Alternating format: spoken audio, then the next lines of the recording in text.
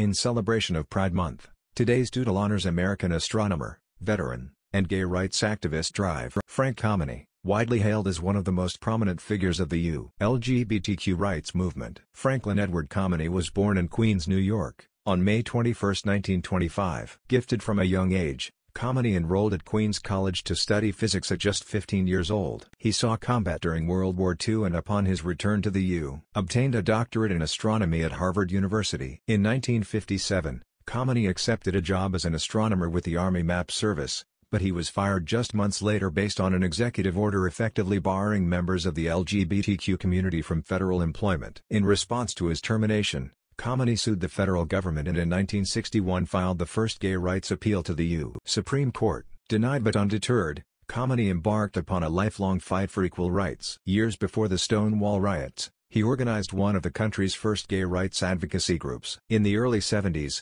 he also successfully challenged the American Psychiatric Association's classification of homosexuality as a mental disorder, and in 1975, the Civil Service Commission finally reversed its ban on LGBTQ employees. In 2009, over 50 years after his dismissal, Kameny received a formal apology from the government. In June 2010, Washington, D. named a stretch of 17th Street NW near DuPont Circle Frank Kameny Way in his honor. Thank you, Frank Kameny, for courageously paving the way for decades of progress.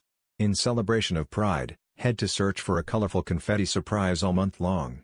Early drafts and concepts of the Doodle below. Like, share and subscribe to Doodle Catalog.